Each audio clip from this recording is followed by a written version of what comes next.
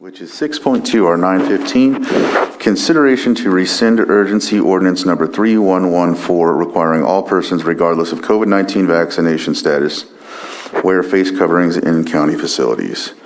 And Mr. Chair, I'm trying to ascertain the whereabouts of the Health Services Director, and I don't see him in Zoom. Is he here? He's online. Yes. Okay, there he is. Okay. And then also we are told the Public Health Officer, Dr. Eric, is here as well, but I don't see him here. Dr. Eric, are you here?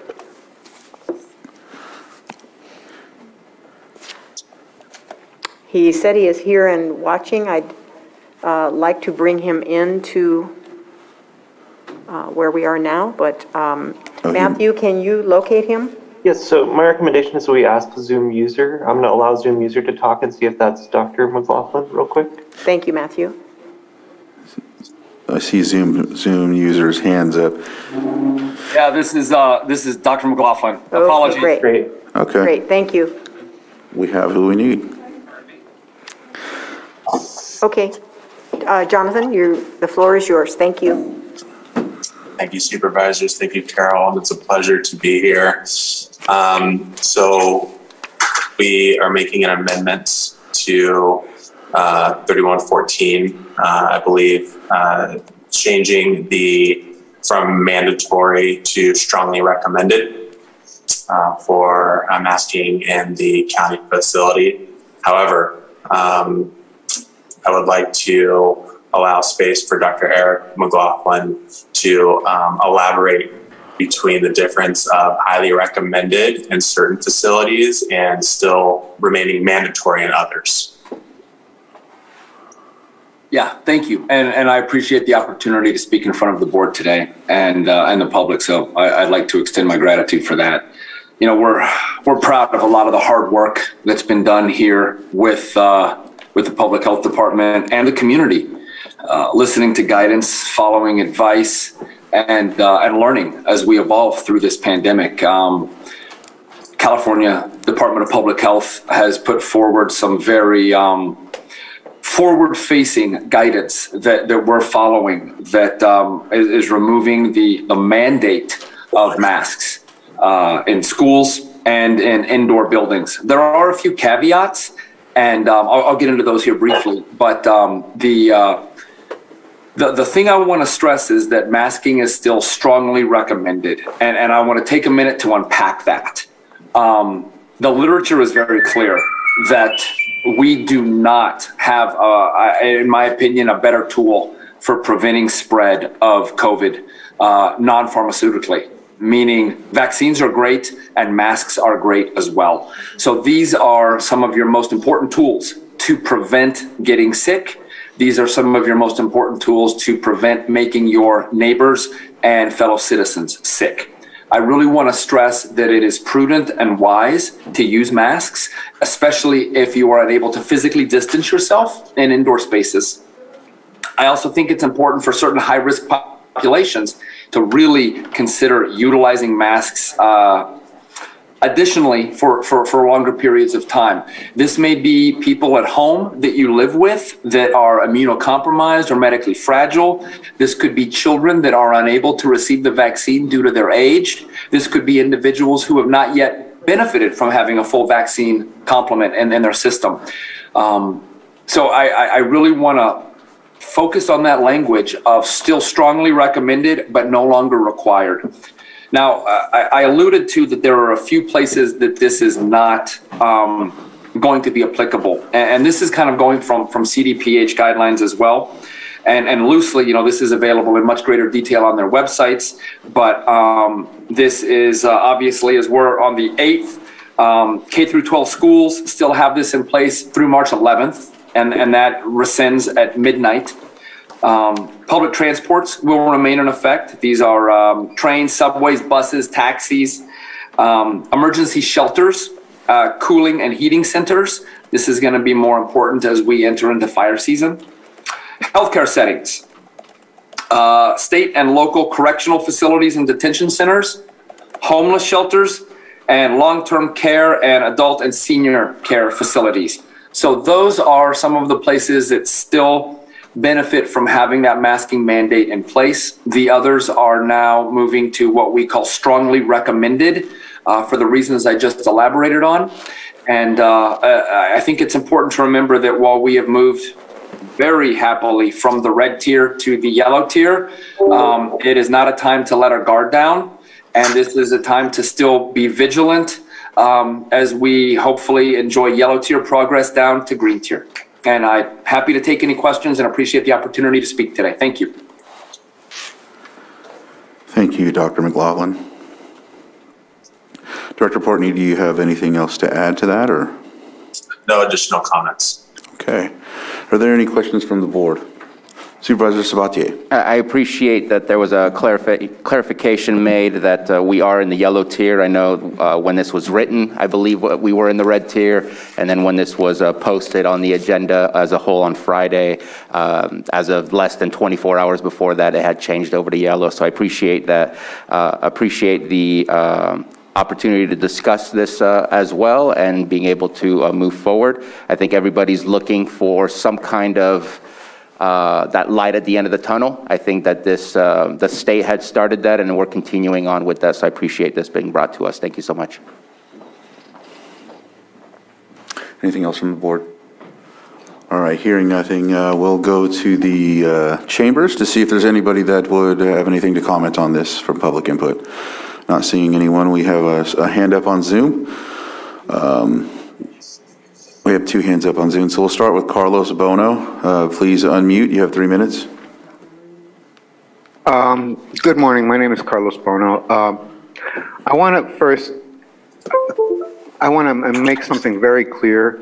This whole pandemic in the past 2 years, it's not been about people's health at all. It's been about control, and it's been about imposing illegal and unconstitutional mandates on people.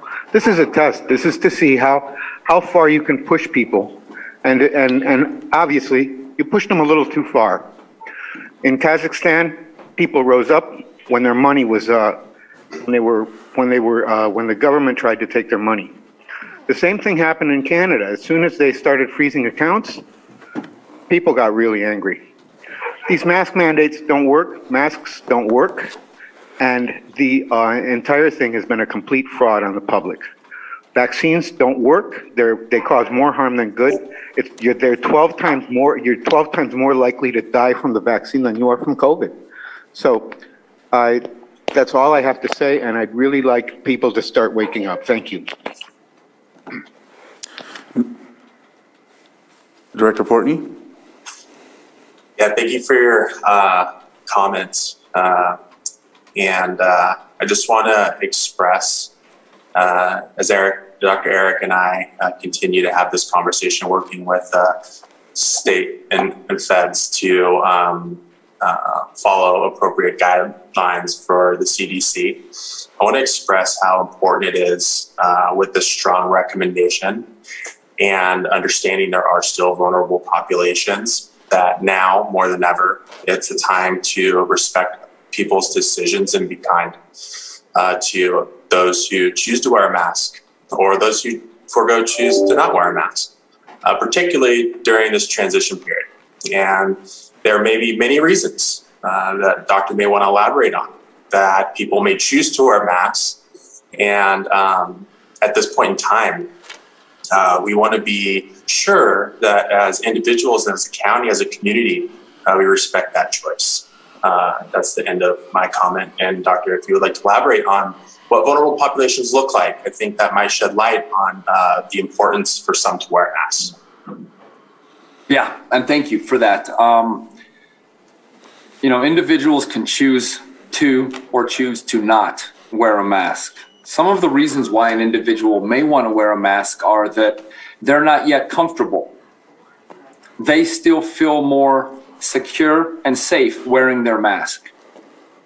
They may choose to continue to wear a mask to protect others in their community, to decrease their spread of virus particles. Asymptomatic spread is possible with this illness, and that's what's very concerning to a lot of us.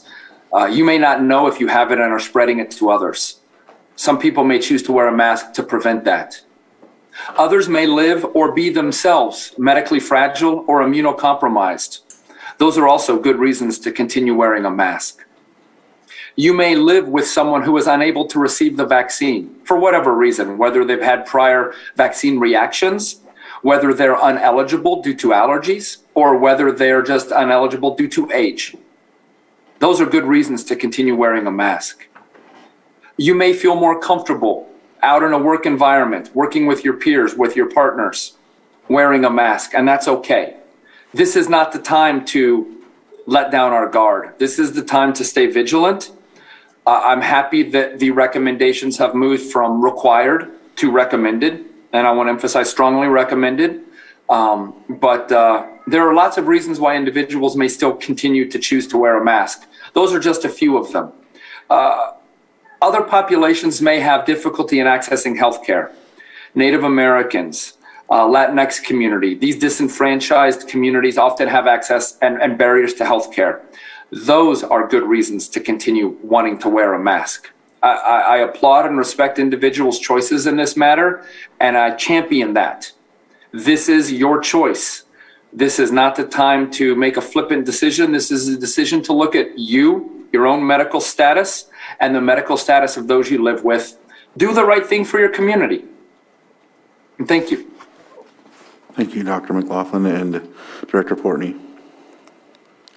Is there anything else to add on that? Or okay. We'll move on to the next person that has their hand up, Julia Bono. Hi, can you hear me? Yes. Okay. My name is Julia Bono. I have degrees in scientific research. I'm here today to speak firmly against the use of mask mandates under any circumstances to prevent the transmission of the SARS-CoV-2 virus that causes the COVID-19 disease. I'm pleased to note that mask mandates have generally been dropped in California, and I would urge Lake County to follow suit in all county facilities and for schools to eliminate mask mandates immediately. My extensive research on this topic has turned up hundreds of peer-reviewed science studies that show surgical ear loop masks are generally ineffective against preventing the transmission of particles less than around 60 microns. Since tiny virions like SARS-CoV-2 that is associated with COVID-19 are on the order of 0.125 microns and can only be seen with an electron microscope, they are 480 times smaller than the filter size. Mandating the wearing of porous surgical ear loop masks in response to COVID-19 is as much of a folly as trying to stop a swarm of bees with a chain link fence. Even the packaging of those same surgical masks specifically states that the product will not provide any protection against the COVID-19 coronavirus or other viruses. Even the better N95 face masks show notably limited effectiveness in science studies against COVID-19 due to its very small size. Using and mandating the use of such masks to prevent the transmission of COVID-19 is therefore not justified by science, gives a false sense of security, and is not a use recommended by their manufacturers. Not only are such masks ineffective in COVID-19 transmission, but various studies shows they cause breathing issues, acne, headaches, reduce empathy, and body language communication, have other adverse psychological impacts like causing excessive fear and result in antisocial behavior, among other problems associated with mask wearing. While I believe voluntary mask wearing should remain a personal choice, mask mandates are, and especially a necessary, odious, and heavy-handed public policy approach in response to COVID-19 that mainly serves to increase fear levels and control and reduce physical and psychological wellness among the population. Such deeply flawed policies seem especially problematic when valid peer-reviewed scientific research states that the standard surgical face masks are just not effective. Forcing healthy people to wear ineffective face masks when in public to prevent the spread of a submicroscopic virus not only potentially harms them, but it also contributes to a shortage of such masks for the very medical professionals who do actually need them to protect against the transmission of bacterial infections. Also, I'm still hearing medical professionals on this call pushing vaccination against COVID-19. Everyone listening should know that these injections do cause harm and have minimal effectiveness in preventing new COVID cases. So they give the vaccinated a false sense of security. The vaccines have now reported killed 25,000 people, according to the CDC, yielding a death rate of roughly 87 per million, which is higher than the current Omicron strain that only kills around 9 per million cases. This makes the vaccines roughly 10 times more deadly than the virus itself. Finally, you can also notably reduce your chances of suffering from moderate to severe COVID and the chronic diseases that exacerbate it. If you can wrap up your statement. by following a whole food, plant-based diet, as a sizable recent study suggests. Thank you. Thank you. Next, we have phone 4627. If you can unmute, you have 3 minutes.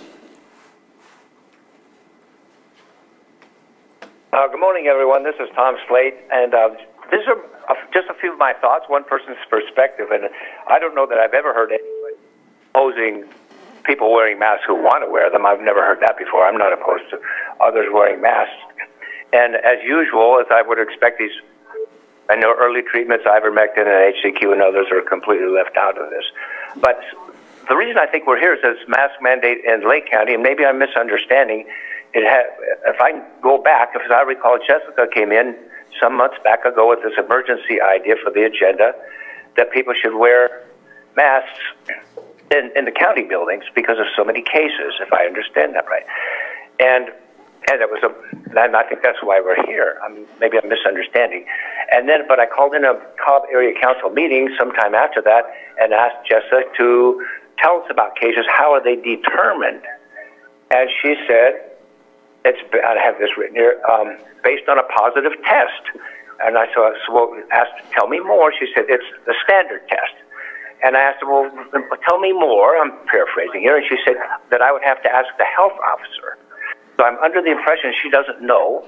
It's a test. She's aware of that, and I think that's correct. But a test she apparently could tell me absolutely nothing about. I think you'll find it's the PCR test. I think everybody else seems to know that. I don't know. But it was troubling to me that this was passed, but because of Jessica's concern about the results of these tests that she couldn't tell me anything about. And I think there's a lot of fear. I'm not faulting anybody. There's a lot of extreme fear that I think maybe people are basing this on, and I'm not particularly afraid of it. I'm concerned, but I'm 78 years old, and I'm not living in fear. But anyways, that whole idea that this is based on what happened at that meeting about the test, about cases, and Jessica couldn't explain what that test was about, and I find that troubling. I just want to point that out. And that's all I have to say for today. Thank you very much.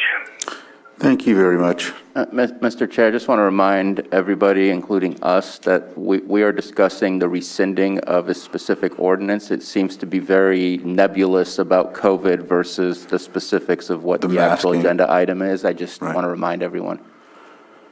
Thank you for that. Next, we have Christina. Christina, if you can unmute, you have 3 minutes. And let's try to keep it to the subject, if at all possible. Okay, well, I have very little to say about mask wearing, except that many people have worn them, and COVID has increased. The masks have proven to be ineffective. They have proven to be dumbing down our populations, specifically children.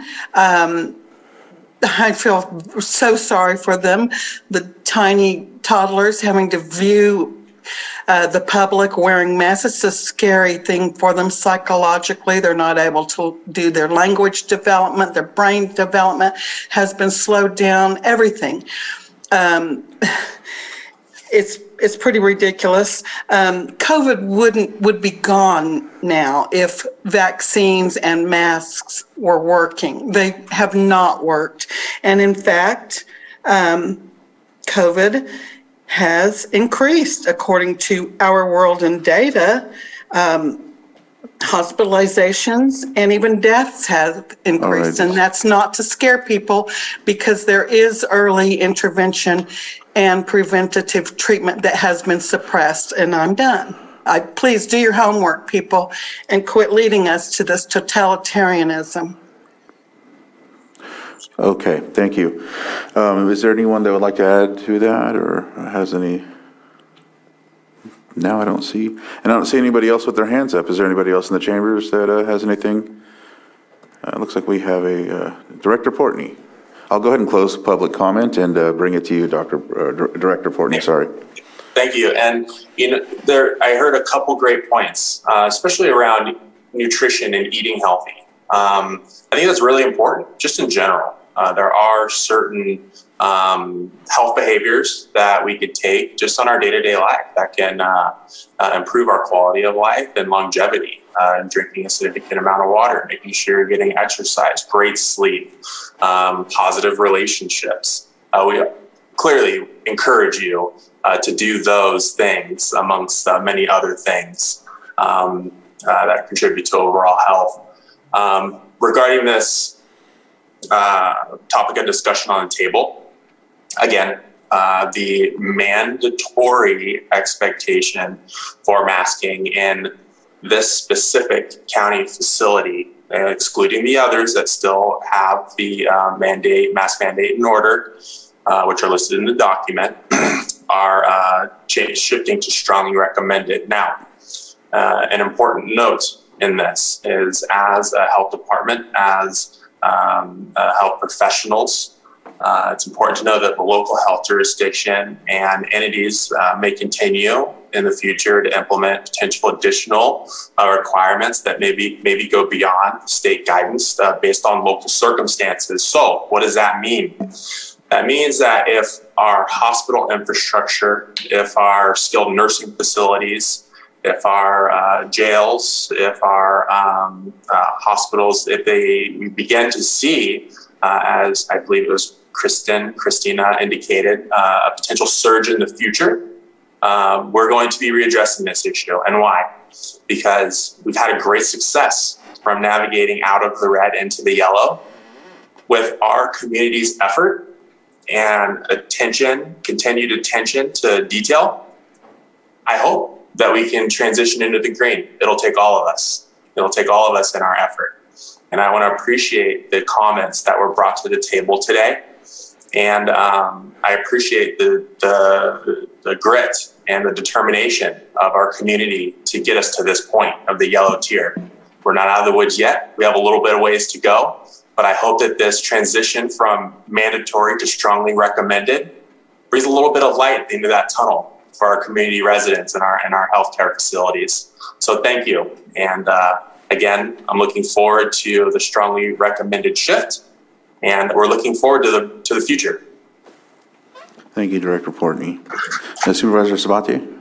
So this is very obvious what it's like on the face. Anybody that walks into a county facility will have the choice to put on a mask or not. My question is to admin. What is and I'm sure everybody in this building is asking, what is the impact to our staff? Because I think we still have Cal OSHA rules, and I would take it that us as Board of Supervisors are also under the term of staff. What are the rules and regulations that will be continuing inside the facility when it comes to its employees? The HR director plans to come to your board next week or very soon with an update to the COVID protocol.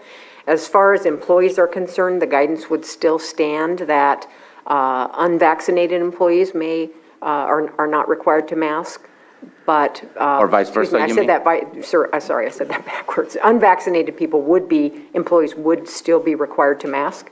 At this point, we would be basing that on the honor system with employees.